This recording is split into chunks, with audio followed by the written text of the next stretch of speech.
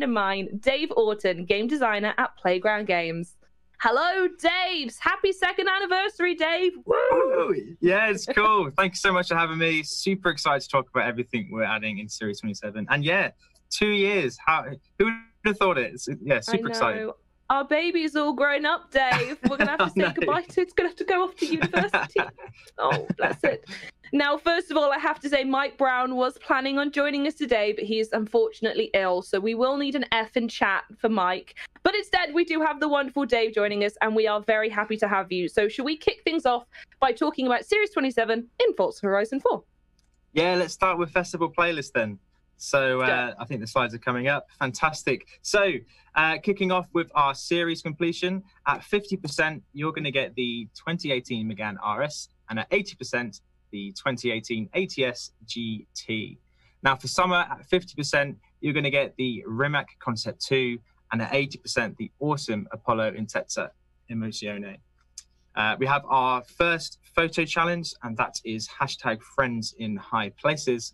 Where you have to take a photo of your car with another player or driver tar at the Glen Rannoch mast. Now, this is the signal mast that is right at the top, sort of the top left of the maps. You can see for miles, so we're really excited to see what kind of photos you take for that. Moving on, we have a showcase remix that's coming back, motocross purposes, that has the Nomad versus the motocross bikes, and lots of cool seasonal PR stunts as well. But more importantly, our new exclusive car, which is another Formula Drift car. It's the 64 Nissan 370Z.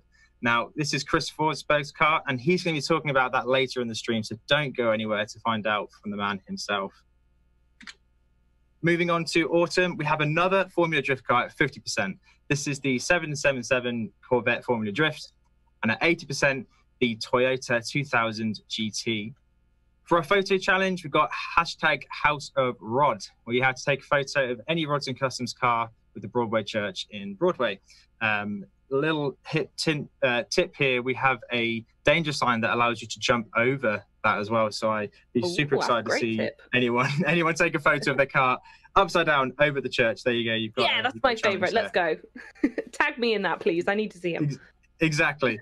For the trial Forza in the forest, you've got a chance of getting the Celica, the 1992 toy Celica, along with lots of other PR stunts there and super wheel spins. And we have another new exclusive car. This is the Lexus RCF, and you can get that by doing the fully loaded season event. Moving on to winter, at 50%, you'll be getting the Lamborghini Huracan Performante, and at 80%, the Ferrari 250 GT. We just love to give you all the cool cars. And at our photo challenge for winter, you got #DriveLikeTheWind. See, we're playing on the pun there. Take a photo of any hypercar at the Moorhead Wind Farm. Again, make sure you share these photo challenges online with the hashtag. We love seeing them, and maybe they'll get a mention in the stream later down the line.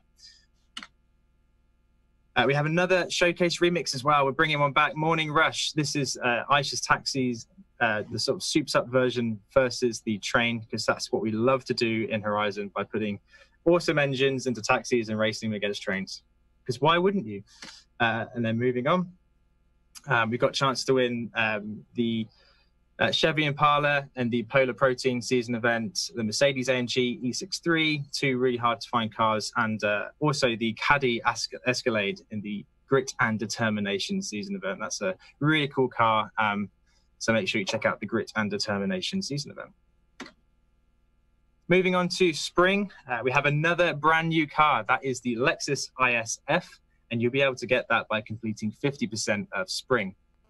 And at 80%, the Maserati 8CTF. For our photo challenge, we have #FordCrossing, where you've got to take a photo of any Ford at Derwent Water. And moving on, we've got some awesome cars to win here, including the Aston Martin Vanquish in the Spring Games. And last but not least, we have another new car, and this time it is the Toyota GT86, and you can get that by completing the Sports Day season event. And also there's a chance to win the Alfa Romeo 8C Forza Edition in the Alfa Romeo and Juliet season event. So yes, there we go. Lots of puns in the festival playlist. We've got 4 cars, a Toyota, 2 Lexus, and a Formula Drift car. So super exciting, yeah. Amazing. Now, I was going to do a fantastic segue into talking about the new cars, but you've just spelled them out. So let's just dive straight into them, shall we? We don't need me messing around. Let's hit. Awesome. So yeah, this is the Toyota GT86. A really, really nice hot hatch. Got 2-litre 4-cylinder engine. Brake horsepower coming in around 197. Rear-wheel drive. You know, awesome car. I suppose the main rival would be something like the Subaru BRZ. But the great thing about this car is it's begging to be modified, and that's kind of the whole premise of this car. You sort of buy it up and you go in and you tune it yourself to really tailor the performance to how you want to drive. And obviously that's something we offer in Forza Horizon 4. So it's really cool to see people can go in and really tune this car in real life, but then go and do it the same again in our game. So take this to the garage, make it your own, get the tune, maybe share it, see what people think of that. And you can get this car by completing the Sports Day Championship in spring. Just looking at the interior here, it's very, very cool. It sounds great. That's normally the sort of vibe check for me. Does it sound good? Yeah. Sounds good, looks good. Scott, yeah. Done. Sold. Let's go. All the tick boxes. So we move on to the next car then. Great. So this is the Lexus RCF. This is a 5-litre V8, 470 brake horsepower this time, and around 389 pounds of torque. 0 to 60 in about 4.5 seconds, and a top speed of 170 miles per hour. So it's the most powerful V8 that Lexus has built, and it's kind of paired with a specially calibrated 8-speed sports direct shift transmission. Now, the Lexus F marquee represents the sort of high-performance division cars by Lexus, and the F refers to flagship. And this is kind of built, I suppose, as competition to cars like the BMW M3 or M4. Yeah, so another cool thing about this car is it's actually got, in real life, there's a button to raise or lower the wing at the back.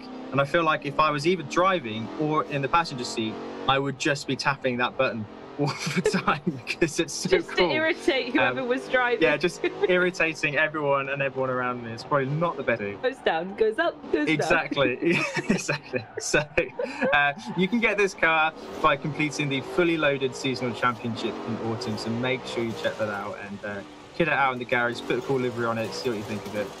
Let's move on to the next Lexus then. Yeah, so this is the 2009 Lexus ISF. Another car in the F range, powered by a 5-litre V8, and it's got a nice sort of 432 brake horsepower, an 8-speed automatic. Not sure if it's the first one, but going for an 8-speed auto was it's common now, but when they put it in the car here, it wasn't so common. So it's cool to see that is a trend that's continued. So yeah, 8-speed auto, which is great, and does top speed of around 168 miles per hour and 0 to 60 in about 4.3 seconds. It's got really cool, nice, sleek design. I love the color. I love the quad exhausts on it. So yeah, again, make sure you check this out by doing 50% of Spring Festival playlist this series. There you go. Series 27, that's the one. Yeah, for Series 27, that's the one. Gorgeous. Well, they're all stunning, and I'm looking forward to have a go and trying to win them all. But a little birdie told me that you're also improving something else in the game, a little own drag strip, perhaps? Yes, so we've got a brand new feature coming in Series 27 called the Drag Run. Now, this is a new game mode that's built for people who just love non-stop drag racing. And previously, drag racing has been the most popular race event online in previous series. And we sort of looked at the way we were doing drag racing in Forza Horizon 4 and felt that actually you spend more time loading into the race than you do racing. So we wanted to really sort of hone in and fix that. So we've introduced a new feature called the Drag Run. I don't know if there's a video for this. So let's play that. Yeah, so essentially, it's drop in, drop out drag racing. you go to any drag race activation point in the world, you select a new option called the drag run, and effectively what it does is it puts you in a hopper with other people, gives you a PI restriction, and just gets you on the way to do some drag racing. So the way it works is you do 3 drag races back to back, and the key thing about this is we don't throw you back into free roam each time. You do the drag race and then we reset you right back to the beginning. You do the drag race again.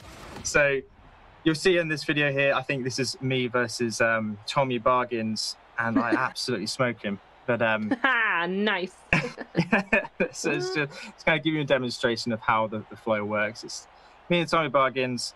You do your drag race, and as I say, rather than throwing you back out to free roam where it takes a long time, we just put you straight back and you do the race again. So it's kind of like it's meant to be a mode where you drop in and drop out and have a lot of fun. There you go. I was spamming the chat as well there because you troll. You're that person, huh? yeah, that is me. I'm not gonna lie, I've got a bit of a reputation for that in the office, so apologies everyone. And the great thing about it is you do 3 races, and then once you've done those 3, the game will give you a new PI restriction. So say it's S1 for the first 3, it might be S2, it might be C+. And so it's a really good way to test out how competitive your tunes are at each PI plus. So yeah, really excited to see people really get stuck in with this feature, because not only you're now testing the tune to yourself, but you're testing it against other people as well. So we're really excited to see how this mode changes the way you do your tunes, your drag racing. And obviously, all of the influence you earn in the drag run will go into the drag racing thread. So there's lots and lots of rewards there. We've actually added some more rewards into the influence thread as well. So real cool incentive to get stuck in. So yeah, that is the drag run. I think I again beat Tom. Yeah. Should we just let this play out a second? Make sure Tommy really knows he got beat in this one too. Spamming, sorry. There it is. Yeah, even had time to look at the camera and look back at him. So yeah, and obviously that will be coming out Series 27. So get to a drag race and have some fun with the drag run. Amazing. That sounds phenomenal. And while they're waiting for that, there's a couple of cars. As we said before in the stream, Chris Forsberg is actually on the stream. He'll be talking much more in detail about this car, but you'll be able to get this car by completing the Nissan Cup Seasonal Championship in summer. And as you know, Formula Drift cars in Forza Horizon are they're sort of perfect for getting your 3 stars in your drift zones, for your seasonal championship drift zones as well. So have fun with that. From the get-go, they are really fun to drive, and you can see it by this road here. It's just such a fun car to drive. And looking at this now, I just want to drive it.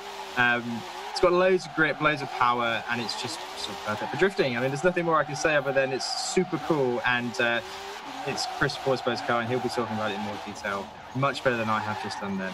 But yeah. Was gonna say, should we have a chat with Chris, because I think he's probably got a few things to say. I'd like to thank Dave and Ali, of course, who's no longer on the screen anymore, but thank you so much for stepping in for Mike. Let's have a look at the real world version of this car first though, shall we?